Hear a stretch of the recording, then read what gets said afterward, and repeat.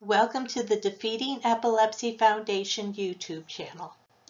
In this presentation, we will discuss what sudden unexpected death in epilepsy or SUDEP is, causes of SUDEP, how does SUDEP occur, diagnosis and risk factors, SUDEP and families, and preventing SUDEP. Make sure to like our videos and subscribe to our YouTube channel. Click on the bell to be notified of future videos. Please click on our donate link at the top of our channel and donate today. Your donation helps us to make a difference for those battling epilepsy. We appreciate your support. According to the Centers for Disease Control and Prevention, SUDEP, or sudden unexpected death in epilepsy, refers to deaths in people with epilepsy that are not from injury, drowning, or other known causes. SUDEP accounts for 7 to 17% of deaths among people with epilepsy. SUDEP occurs in about 1 in 1,000 epilepsy patients per year. SUDEP and its causes are not well understood. There are no exact known causes of SUDEP. Possible causes of SUDEP are breathing changes. A seizure may cause a person to have pauses in breathing. Pauses in breathing can reduce the oxygen levels in the blood to drop to a dangerous level. If a person's airway gets blocked during a seizure, the result can be suffocation. Heart rhythm changes. In some situations, a seizure can cause a dangerous heart rhythm, leading to cardiac arrest. Other causes can result from a combination of breathing trouble and abnormal heart rhythm. As mentioned, SUDEP is precipitated by cardiorespiratory arrest. Heart electrical abnormalities during a seizure may result in a dangerous arrhythmia or bradycardia, or low heart rate, which may lead to cardiac arrest. If no one is present to perform cardiopulmonary resuscitation or CPR, the patient will die within minutes. The chaotic brain activity of a seizure may disrupt the function of the brain centers that control breathing and heart rate, like the brainstem. The patient may stop breathing and die quickly. According to the article, Sudden Unexplained Death in Epilepsy, the following requirements need to take place for a cause of SUDEP to be confirmed. The victim must have had epilepsy, defined as recurrent, unprovoked seizures. Death must have occurred unexpectedly, with no obvious medical cause, while in a reasonable state of health, in the absence of trauma and drowning. Death must have occurred suddenly when observed. There may or may not have been evidence of a seizure, but status epilepticus must have not occurred. Evidence for a seizure could consist of either a witness seizure or clinical evidence such as a bitten tongue or cheek. The following factors increase the risk of SUDEP: uncontrolled or frequent seizures, generalized convulsive or tonic-clonic seizures, seizures that start at a young age, many years of living with epilepsy, missing medication, and consumption of alcohol.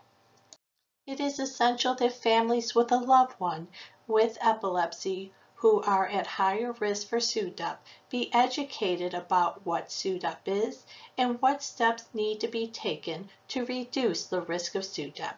In the article, Sudden Unexpected Death in Epilepsy, a review of risk factors and possible interventions in children, only 8.7 to 29% of healthcare professionals in any setting report discussions of SUDEP with all or most of their patients. Reasons pediatricians are not discussing SUDEP with parents regarding their children is due to the lack of knowledge or assuming that their neurologist would discuss it.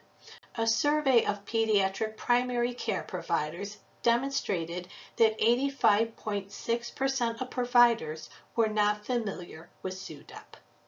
Taking steps to preventing SUDEP is important for all individuals and families that are battling epilepsy. In the article, What Can Be Done to Reduce the Risk of SUDEP, the authors of the article suggest the following to reduce the chances of SUDEP occurring. Good control of seizures.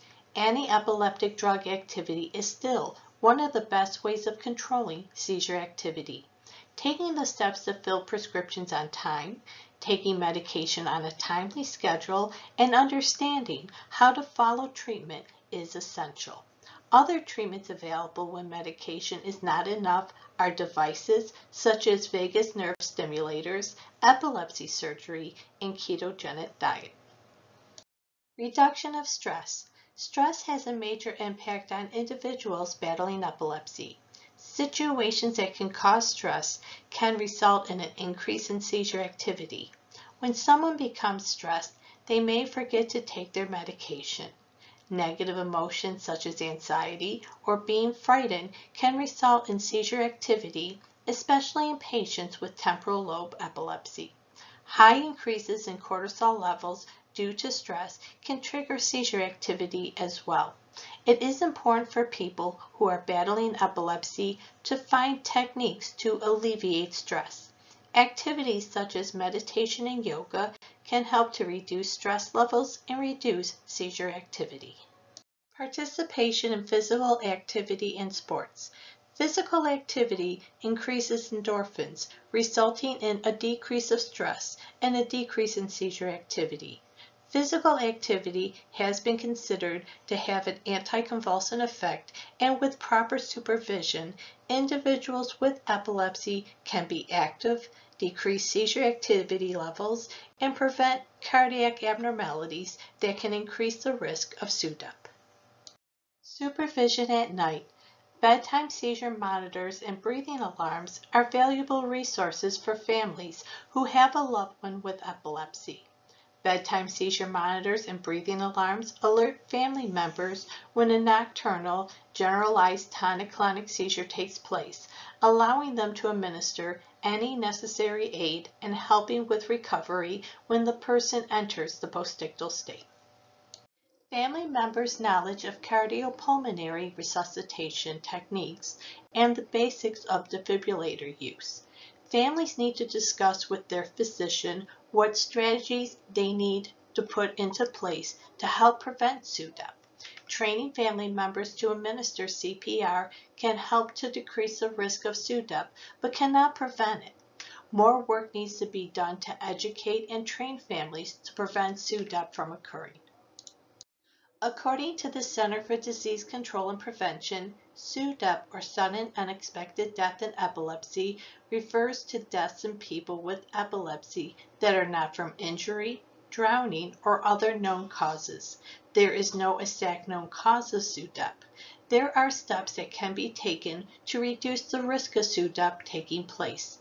Families and individuals need to be educated about SUDEP to take the proper precautions to reduce the chances of SUDEP taking place.